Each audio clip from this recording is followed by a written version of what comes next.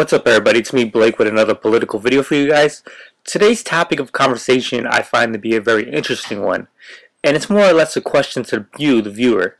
The question is Barack Obama stealing Ron Paul's tactics?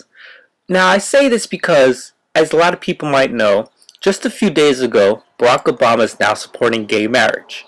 Now, finally he's supporting gay marriage in about 3.5 years into his campaign. I find it kind of interesting that all of a sudden now he's supporting gay marriage. My opinion is that he's only supporting it because Mitt Romney is against it and he just wants to win the election. So he's pretty much saying or telling the people whatever they want to hear.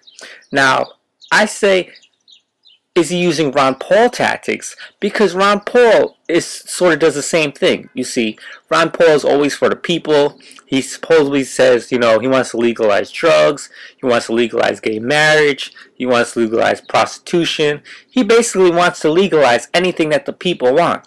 Now, again, like I say, is Barack Obama using Ron Paul tactics? Because the people want gay marriage, and he's just giving them what they want so he would win.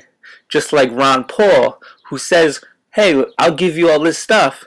Just pick me as a nominee to win president, and I'll just deliver everything you want. Now, regardless if he can actually do that, that's a totally another thing. But I just find it kind of funny that Barack Obama is pretty much doing what Ron Paul is doing, saying whatever the people want to hear, supposedly giving them what they want.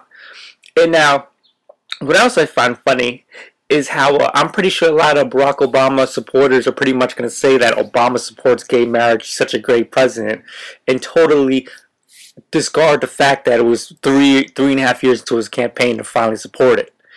That's just me, but I find that pretty funny. But I'm curious to know what other people think about this, and if you want, leave a comment below and let me know what you think, because I'm definitely curious to read about it. But until next time, it's me, Blake. Peace.